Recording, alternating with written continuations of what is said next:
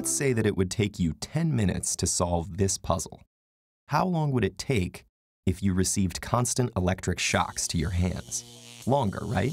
Because the pain would distract you from the task. Well, maybe not. It depends on how you handle pain. Some people are distracted by pain.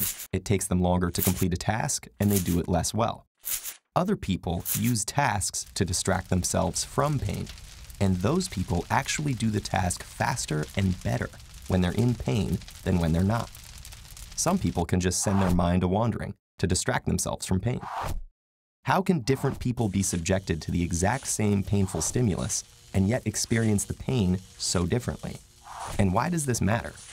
First of all, what is pain? Pain is an unpleasant sensory and emotional experience associated with actual or potential tissue damage. Pain is something we experience, so it's best measured by what you say it is. Pain has an intensity. You can describe it on a scale from 0, no pain, to 10, the most pain imaginable. But pain also has a character, like sharp, dull, burning, or aching. What exactly creates these perceptions of pain? Well, when you get hurt, special tissue damage sensing nerve cells, called nociceptors, fire and send signals to the spinal cord and then up to the brain. Processing work gets done by cells called neurons and glia. This is your gray matter. And brain superhighways carry information as electrical impulses from one area to another. This is your white matter. The superhighway that carries pain information from the spinal cord to the brain is our sensing pathway that ends in the cortex, the part of the brain that decides what to do with the pain signal. Another system of interconnected brain cells called the salience network decides what to pay attention to. Since pain can have serious consequences, the pain signal immediately activates the salience network. Now you're paying attention. The brain also responds to the pain and has to cope with these pain signals. So motor pathways are activated to take your hand off a hot stove, for example.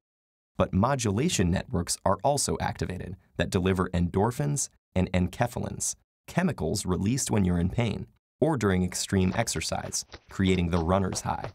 These chemical systems help regulate and reduce pain.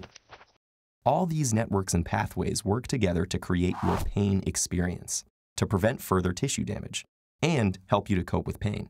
This system is similar for everyone, but the sensitivity and efficacy of these brain circuits determines how much you feel and cope with pain.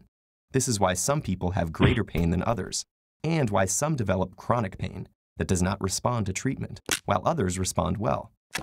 Variability in pain sensitivities is not so different than all kinds of variability in responses to other stimuli. Like how some people love roller coasters, but other people suffer from terrible motion sickness. Why does it matter that there is variability in our pain brain circuits? Well, there are many treatments for pain, targeting different systems. For mild pain, non-prescription medications can act on cells where the pain signals start. Other stronger pain medicines and anesthetics work by reducing the activity in pain sensing circuits, or boosting our coping system, or endorphins.